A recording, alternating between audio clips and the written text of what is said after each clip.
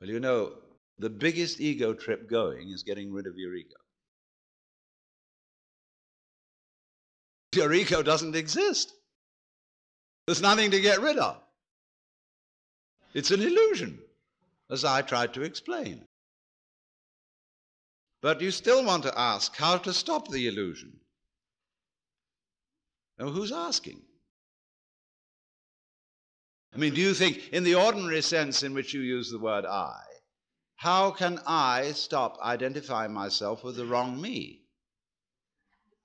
Well, the answer is simply you can't. Now, the Christians put this in their way when they say that mystical experience is a gift of divine grace. Man, as such, cannot achieve this experience. It is a gift of God, and if God doesn't give it to you, there's no way of getting it. Now, that is solidly true. You can't do anything about it because you don't exist. Well, you say, that's pretty depressing news. But the whole point is it isn't depressing news. It is the joyous news. There's a Zen poem which puts it like this, talking about it. It means the mystical experience, Satori, the realization that you are the eternal energy of the universe, like Jesus did. It says like this: you cannot catch hold of it, nor can you get rid of it.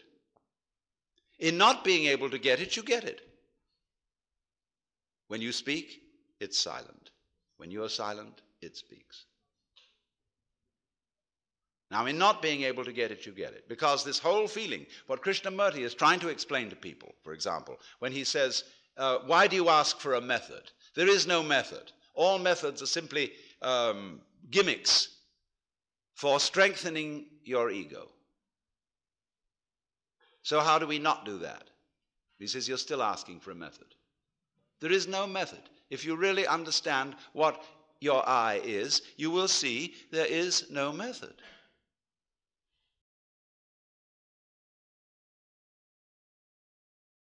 So sad. But it's not. This is the gospel, the good news. Because if you cannot achieve it, if you cannot transform yourself, that means that the main obstacle to mystical vision has collapsed. That was you. What happens? You can't do anything about it. You're at your wit's end. What are you going to do? Commit suicide? But supposing you just put that off for a little while. Wait and see what happens. You can't control your thoughts. You can't control your feelings because there is no controller. You are your thoughts and your feelings. And they're running along, running along, running along. Just sit and watch them. Here they go. You're still breathing, aren't you? Still growing your hair? Still seeing and hearing? Are you doing that? I mean, is breathing something that you do? Do you see? I mean, do you organize the operations of your eyes? Know exactly how to work those rods and cones in the retina? Do you do that? It happens.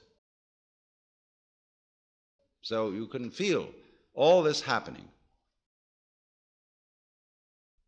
Your breathing is happening. Your thinking is happening. Your feeling is happening. Your hearing, your seeing. The clouds are happening across the sky. The sky is happening blue. The sun is happening shining. There it is. All this happening. And may I introduce you? This is yourself. This begins to be a vision of who you really are. And that's the way you function. You function by happening, that is to say, by spontaneous occurrence. And this is not a state of affairs that you should realize. I cannot possibly preach it to you, because the minute you start thinking, I should understand that, this is this stupid notion again of I should bring it about, when there is no you to bring it about.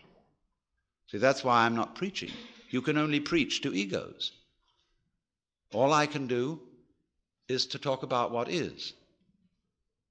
It amuses me to talk about what is because it's wonderful. I love it, and therefore I like to talk. If I get paid for it, then I make my living, and sensible people get paid for doing what they enjoy doing. So this is not you see, this is the whole approach here is not to convert you, not to make you over, not to improve you, but for you to discover that if you really knew the way you are, things would be sane. But you see, you can't do that. You can't make that discovery because you're in your own way. So long as you think, I'm I. So long as that hallucination blocks it. And the hallucination disappears only in the realization of its own futility. When at last you see you can't do it. You cannot make yourself over. You cannot really control your own mind. See, when we try to control the mind, a lot of yoga teachers try to get you to control your own mind, mainly to prove to you that you can't do it. There's nothing, a fool who persists in his folly will become wise. So what they do is they speed up the folly. And so you get concentrating. And you can have a certain amount of superficial and initial success by a process commonly called self-hypnosis. And you can think you're making progress. And a good teacher will let you go along that way for a while until he really throws you with one. Why are you concentrating?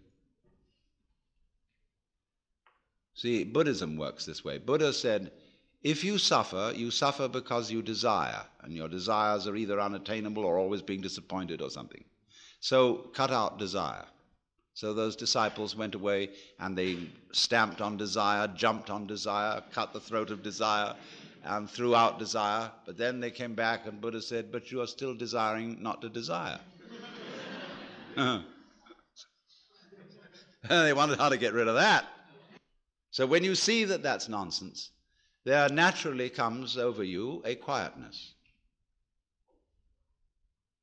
In seeing that you cannot control your mind, you realize there is no controller. What you took to be the thinker of thoughts is just one of the thoughts. What you took to be the feeler of the feelings, which was that chronic muscular strain, is just one of the feelings. What you took to be the experiencer of experience is just part of the experience. So there isn't any thinker of thoughts, feeler of feelings. We get into that bind because we have a grammatical rule that verbs have to have subjects. And the funny thing about that is that verbs are processes and subjects are nouns, which are supposed to be things. How does a noun start a verb? How does a thing put a process into action? Obviously it can't. But we always insist that there is this subject called the knower. And without a knower, there can't be knowing. Well, that's just a grammatical rule. It isn't a rule of nature. In nature, there's just knowing.